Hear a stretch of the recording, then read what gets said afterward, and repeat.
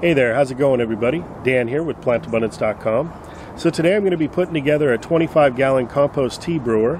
This is based upon some plans that I found online over at Oregon State University's Extension Service, and they were drawn up by a Mark Rudder. Overall, really easy, low-cost project to put together. It utilizes a Rubbermaid trash can, PVC pipe.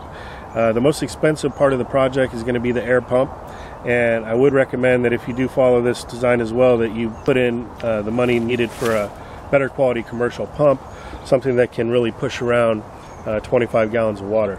So without further ado, I'm going to just put this project together quickly. I really don't need to go over this step by step with you because that's all going to be provided in the link below this video. So if you are interested in making the same brewer, check out the link below this video.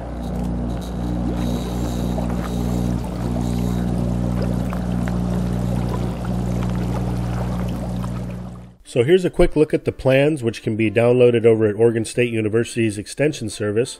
Nice and complete manual. It's got drawings, a full parts list, even has compost tea brewing recipe. Now the tools you're going to need for this project, and there really is not many, you're going to need a drill, a 3/4 inch hole saw, a 1/16 inch drill bit, some PVC pipe cutters, and a small crescent wrench, a flathead screwdriver, some Teflon tape, and a Sharpie. Optionally, if you decide to install this flow valve, which is also included in the directions, you're going to need a 1 1/4 inch hole saw, as well as a water tank bulkhead fitting, a 3/4 inch nipple, and then a 3/4 inch PVC ball valve. These PVC ball valves are really great. Unlike a typical spigot that reduces down and restricts the flow, this is going to open wide up, unrestricted, and allow much more pressure. So I'm actually opting not to use this in my design. It's not going to be that functional for my particular situation. The way that I'm planning on actually utilizing my compost tea, I'm going to be sharing with you, and it's a lot quicker and a lot funner than filling up a water can or a backpack sprayer. So stay tuned for that. The parts you're going to need, again, a complete list is available through the link below, but I'll quickly go through it. Any 32-gallon plastic garbage can will work. You're also going to need a stick of 1/2 inch Schedule 40 PVC. These typically come in 10-foot lengths. You're just going to need one of those. There's various PVC connectors that you're going to need to go to your nearest box store like a Home Depot and pick up.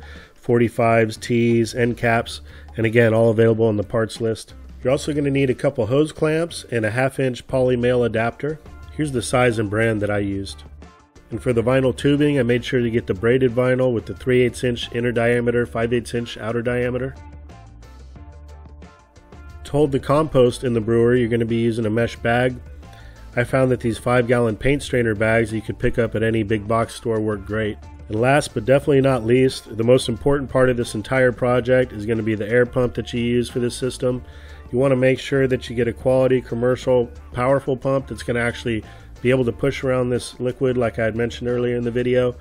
And after doing quite a bit of research, I decided on this Active Aqua from Hydro Farm, and I'm very happy I did. It's working great.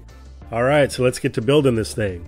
So the first step was to go ahead and look at that parts list and then measure out all the different sizes that I need to cut out of this PVC pipe. I love using a PVC cutter. It's no mess and it slices through like butter.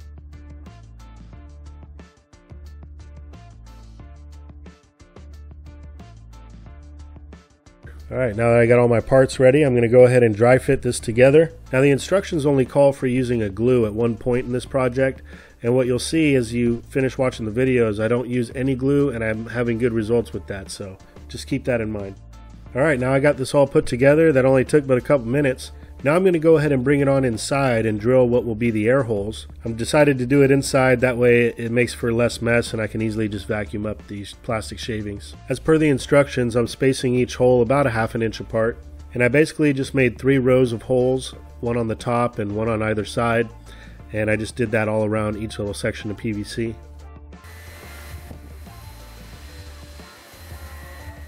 Next, the instructions call for drilling 2 3/4 inch holes on either side of each other, 2 inches down from the top of the garbage can. So I'll do one on this side and another hole 180 degrees directly on the other side. Now I'm just setting that PVC back into the can and putting everything together. It's at the points where the PVC comes through the can that it recommends using glue, and I found after testing the unit that that really wasn't necessary, so I went ahead and just passed on that. Now I just put some Teflon tape on this 1/2 inch poly male adapter. This is what the air pump's going to hook up to.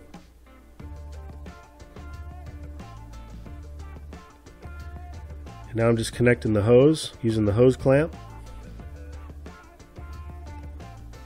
And I went ahead and trimmed down the 10-foot hose down to 6 feet. That's what works for me. And now that I've got it all hooked up and full of water, we're ready to roll. So I'd recommend before you fill up the brewer with water that you strategically place it somewhere out in the garden where it'll be convenient when it comes time to go ahead and disperse this compost tea over your plants. So if you're using tap water or other type of water that might contain things like chlorine, you're going to want to first go ahead and aerate the water by just turning on the pump and allowing those bubbles to go ahead and disperse some of those chemical components. Just overnight in a system like this would be adequate. It really is pushing out a lot of air. I'll go ahead and leave the lid off for that process. And if you're using some clean collected rainwater, even better, you can bypass that and just get to brewing right off the bat. I got to tell you folks, as a gardener, I'm really happy to have something like this as a garden tool. I'm just really happy with the way this project turned out. I'd highly recommend that you look into it, and especially if you're gardening on a larger area. And you're going to want to stay tuned because in the next upcoming video, I'm going to share with you how I made this tea and how it is I go about dispersing this in my garden quickly, effectively, and easily. All right, folks, well, that's it for now. Thanks for watching, and I'll be back at you tomorrow.